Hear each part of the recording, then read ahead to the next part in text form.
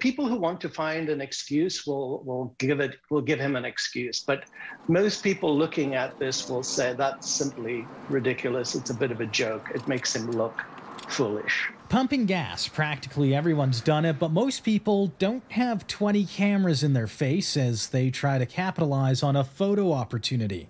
Alberta's Premier Jason Kenney going viral after a press event Friday where he announced the temporary removal of the province's gas tax, and he fumbled with the gas nozzle. He couldn't get it out of his symbolic blue pickup truck, and that video was viewed by hundreds of thousands of people.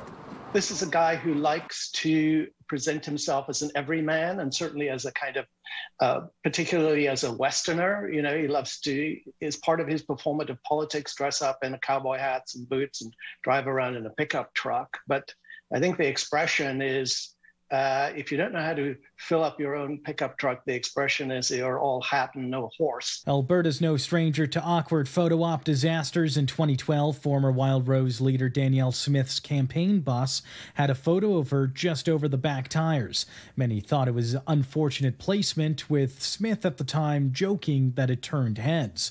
But consultant Clive Veroni compares Kenney's flub here to that of a former Tory in the 1974 federal election. Conservative leader Robert Stanfield was tossing a football around one day and fumbled the catch, and it was caught by cameras and made it onto the front page of just about every newspaper in the country. And many people say that that picture of him fumbling the football may have cost him the election.